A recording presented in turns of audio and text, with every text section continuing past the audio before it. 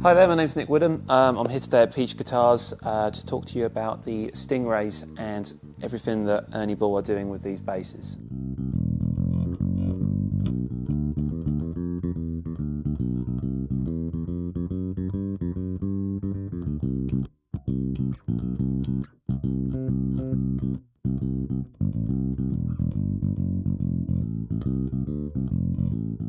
These are very well put together basses. They really are good, down to every detail.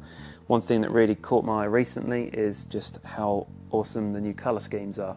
They look really sleek, they're just really well done. There's not a blemish in sight. This particular one I'm holding I love because it's got black chrome, black hardware, and even at the control panel here, it just really sort of brings it all together.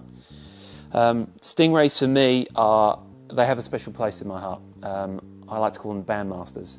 Whenever I'm in a band where there's more than about sort of 5 or 6 members, I tend to use the StingRay because it keeps everybody in check. But in essence, what I think is good about them is that with their treble and bass that you can actually add to the signal, it's great for cutting through the mix. It's also great for adding colour to your sound with the treble aspect, and with the bass you can boost so much in regards to actual, response and how hard or soft the notes you play hit. And if you're playing in a big band, it's always good to have a bit more bass than you usually would, and equally a bit more treble, and these instruments do that.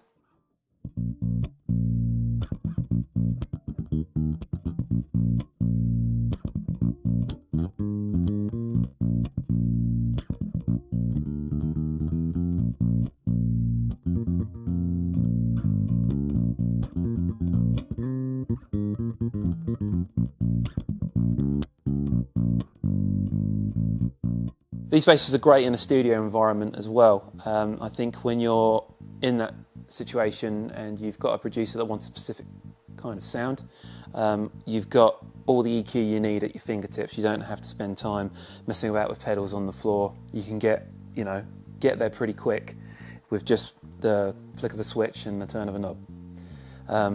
I like to use StingRays in sessions that you wouldn't generally think you'd need a StingRay for.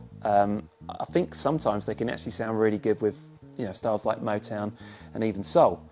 I mean, Bernard Edwards from Chic was proof of that.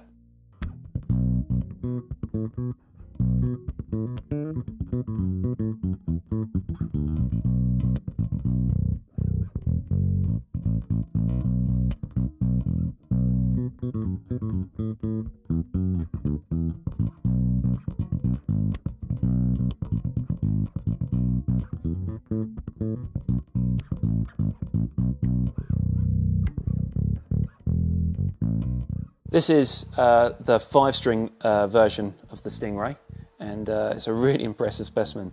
This flake in the sparkle here is absolutely phenomenal, and the gold hardware really sets it off, it really makes it pop.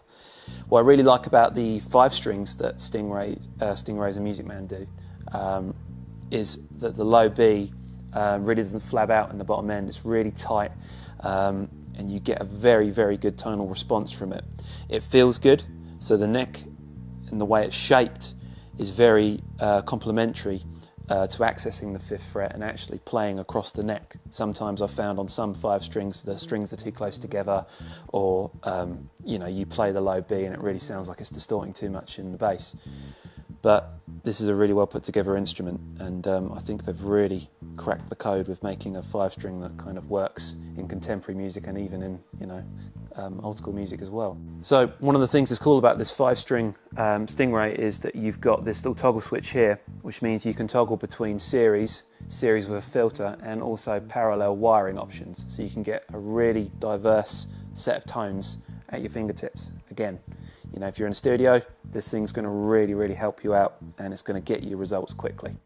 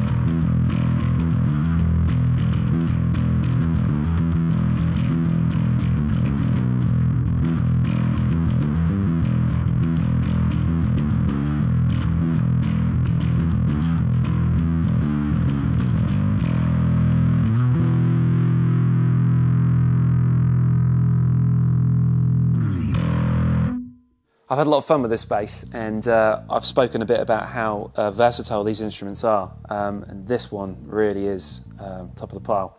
With the dark grey, you've got the option to add in the alpha and the omega circuitry, which is such a game changer. So the three different selections that we have on the dark grey are clean, alpha, which is a distortion, and then omega, which is a fuzz.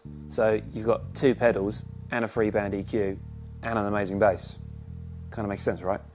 So what I really like about this is that on any of the settings, apart from the clean settings, so if you're on alpha or omega, you've got your gain control to determine how much gain you want to actually put into your signal, but then you've also got a blend control as well, so you could have it completely saturated, or you could actually blend your clean channel or your clean switch in with the actual alpha or the omega channel.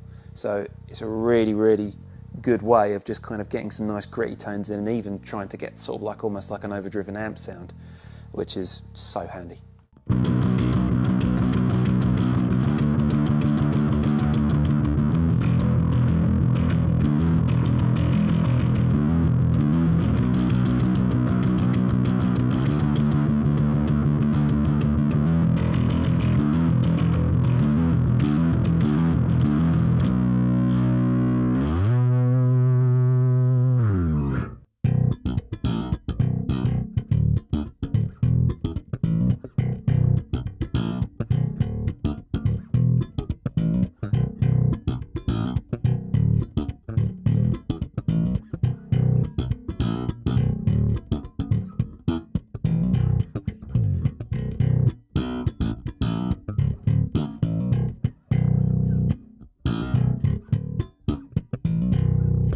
I thought I'd show you my StingRay. This is a May 1988 StingRay, and it's basically it's quite transitional because you've got a 4-bolt neck.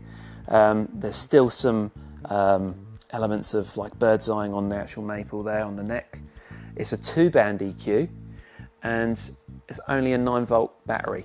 So obviously the newer StingRays have 18 volts. There's a lot more power in the EQ there. This bass is great and it has a special place in my heart, but at the same time, these new StingRays are absolutely killer. They're a lot lighter than this one. The EQs are a lot more practical. There's notches on there so you can tell when you're halfway on the treble mark and halfway on the bass mark. There's so many things about the newer instruments that are better than the vintage, in my opinion. But some people are going to like what they like and hate what they hate, and some people might play this and say, do you know what, I much prefer it, but you know, I've had this bass a while and I can definitely tell you the newer stuff's better.